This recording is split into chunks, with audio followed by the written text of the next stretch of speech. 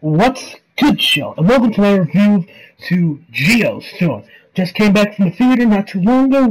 Me and my mom said we saw it in the Real D 3D, and I would say the 3D is overall pretty good for this movie. But if you're gonna watch this movie, you might as well just watch it in IMAX because it's a disaster. It will probably take a good advantage of the giant screen, the huge speed base. So if you're gonna watch it, I recommend just go watch it in IMAX. But let's talk about the movie. So, this movie is directed by Dean Devlin, as well as also produced by him. The cast includes Garrett Butler as Jake, Abby Corshey, I think I butchered her name, plays Sarah, Ed Harrison plays Dyken. We have James Jurgens as Max, and others.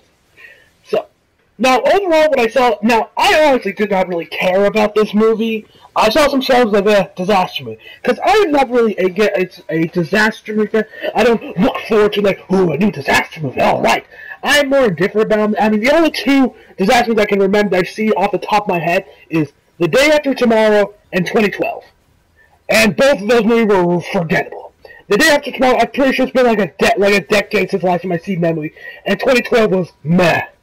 Like, these are like disaster movies that tend to be forgettable for me. But listen to me, some of you guys just love this shit. You probably eat this shit up.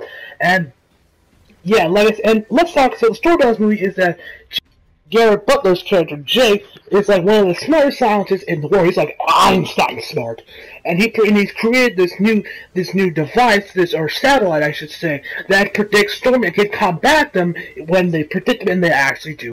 And it's called Dutch Boy, and then through the movie it starts having some massive storms, like a snowstorm that hits, a storm that freezes over people in Afghanistan, and like a heat wave, like a giant earthquake in Hong Kong, and and some other storms, and so Garrett Butler's character Jake has to go up into space and figure out what the problem is, and so let's start with the cast. I would say the cast was overall meh.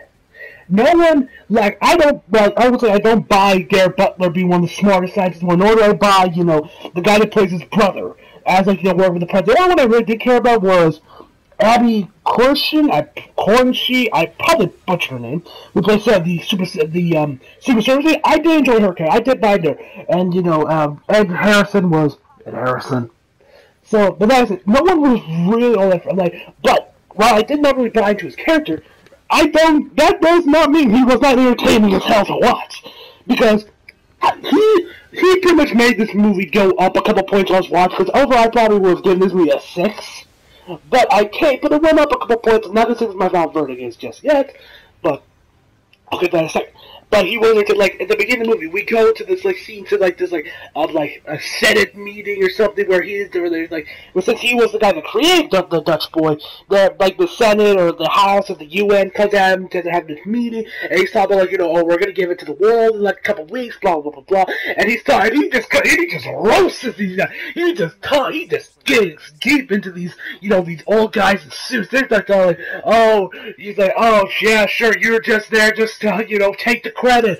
Fuck, just have to brand to your mistress and shit. He was very and his brother is texting him, telling him, stop, just roll over, please. He's not just, stop roasting them. But he doesn't stop that. He keeps roasting them. He was the most entertaining part of the movie. Besides, when the story did. But even then, I wasn't really that bad. I wasn't even that invested when, the storms did hit, and we did see the special effects. But the special effects were pretty good in this movie. I was not all that invested. I honestly didn't really give a shit.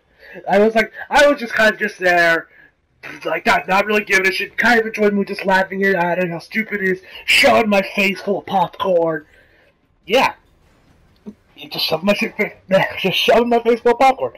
And, yeah, so, while he was the most entertaining part of the movie, the rest of the cast was just meh. And when the storms did hit, they were overall pretty good. The special effects was pretty good. The 3D also pretty good. I'm pretty sure if you watch me in IMAX, probably it's going to be a lot better. Yeah, because, it's a disaster movie. IMAX is kind of built for this kind of shit.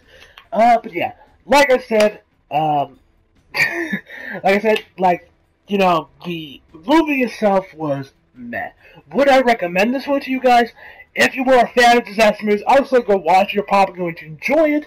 If you're not bad, if you're more like a guy like me that just kind of disaster, they're nah, I mean, if you got nothing better to do and you've already watched Blade Runner 2049, because if you haven't watched Blade Runner 2049, please, for the love of God, go watch him. That new movie needs to make some decent money.